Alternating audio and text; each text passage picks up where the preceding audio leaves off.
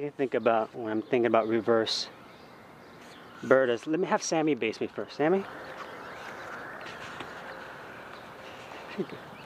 So some possible falls to think of, right? If you're coming forward this way and then your base still has your hands grabbed tight and you're falling forward that way, you're gonna eat it pretty good, okay? So always open support. Open support, so help, don't hold, okay? Open support. If I'm falling over this way, I gotta get used to bringing my leg down first and my hands. If you just topple straight over this way and brace all that weight on your hands, that's a tremendous amount of force. You know, it's like your body weight plus the gravity of that forward motion is gonna put a lot of strain on your hand. So if I'm falling forward, what I can do is, if I feel like I'm starting to fall forward, I can bring myself to the side first and bring my feet down with my hands, so I'm spreading out that weight. So that's something to think about. If you fall back this way, you're landing on your feet, you know, it's not a big deal. You could definitely land your base's face too. So anytime you're in a reverse position, either reverse bird or whale, you could land on your base's face because your feet are on this side. You want to, when you land, make sure to spread your feet wide, okay? So keep that in mind if you're landing back this way. And then landing side to side, out this way. Notice what Sammy did there. She kind of, when I was falling over to the side, there's a fall, she bent her leg a little bit, so she's lowering that height. It's really easy for bases to forget to be in the moment and freeze up when there's a fall and just keep the leg straight and go timber like that. And that's a good height to fall from. So really bend those knees and then bring her out, okay? All right, Siobhan, come up so Sammy can watch the basic.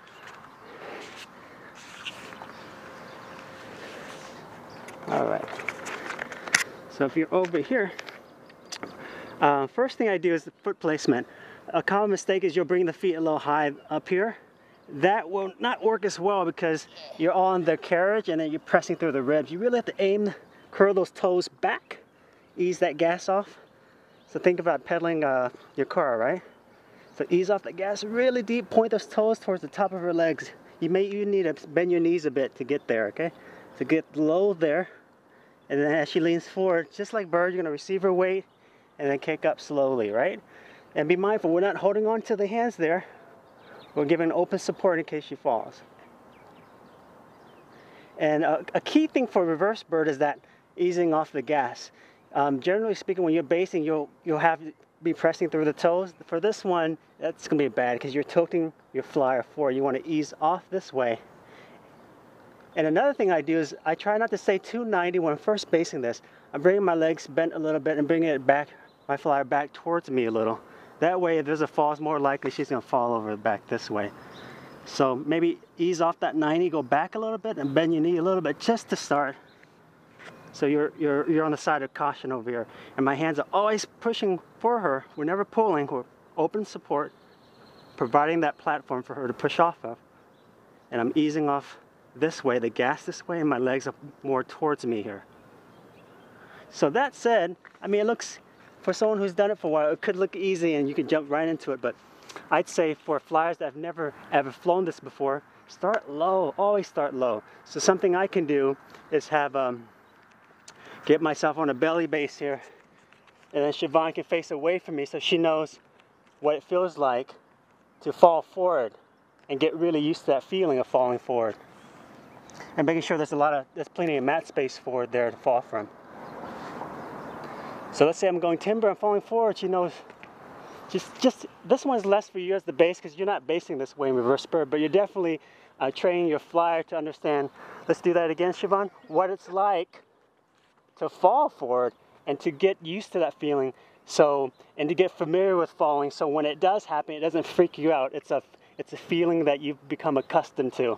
And you understand that that's just a part of the flying process, is you're gonna fall, but learning how to bring your hand and feet down to absorb that weight is key. So I would do that exercise. I would also, if you don't have a partner at home, you're just practicing, go get 2 yoga blocks and put them right underneath your hips and just get used to bowing up like this and holding your core strong. Because the stronger, the more control you can hold your center and your core, the easier and the more controlled you'll be able to fall out. So it won't be just like whoof, it'll be a nice controlled fall. Other than that, be really mindful of that space behind you, because we're at such a height here. It's not like bird where your flyer can fall towards you, you can protect them a bit. We're facing away, right? Let's go reverse bird. So when you're away this way, there's very little you can do to protect your flyer if you're falling. There's very little you can do. So that's why I always keep your legs back when you're beginning, back more towards this way. If you do feel like you're about to fall forward this way, again, it's very little your base can do.